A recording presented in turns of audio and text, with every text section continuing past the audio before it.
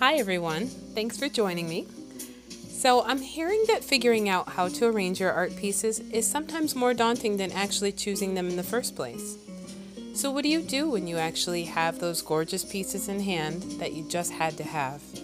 Do they make it up on the wall, or do they sit in the original packaging in the corner, longing to be noticed? Let them out to breathe. Love them every minute and let them inspire you the way they did when you first saw them. Now, different people have different tastes, different needs, and different space. So I'll be making a series of videos to give you some tips on how to get started with different layouts. In this short video, I'll show you how easy it is to grow a collage-style collection right on the wall, whether you only have a few pieces or a large number.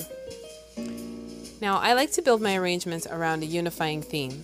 You could choose all one palette, like various shades of green, or all one subject matter, like images of water or people, whatever, it's up to you.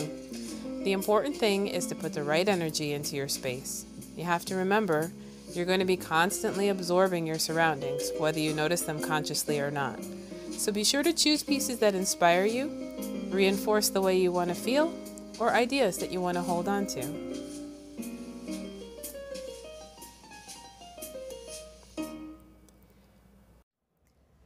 So for this wall, I chose to do a transitional collection that'll take me from one season into the next. I'm starting off with some sweet mementos of summer that can be changed out one by one as the autumn progresses. See, for me, the change of seasons is a powerful push to refresh my space. But inspiration can come from anywhere, a life change, for instance, or redoing your decor, or just because you feel it's time. At any rate, switching out even just a few items can make your art arrangements take on a whole new life and meaning. And prints are really great for this. You still get the beautiful vivid color, but the smaller size makes them flexible, affordable, and easily interchangeable. So let's get started.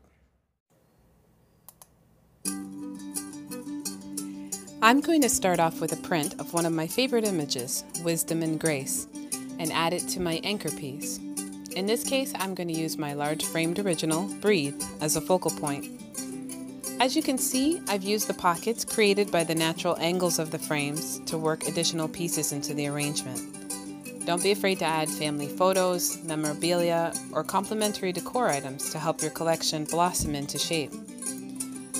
How large it grows is really up to you. And don't forget, there are plenty of originals and prints to feed your art collection, available at efgrace.com.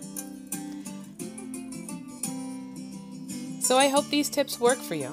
Feel free to drop me a line if you have any questions or feedback, and keep an eye out for more art videos from EF Grace. Thank you for watching, and I'll see you next time.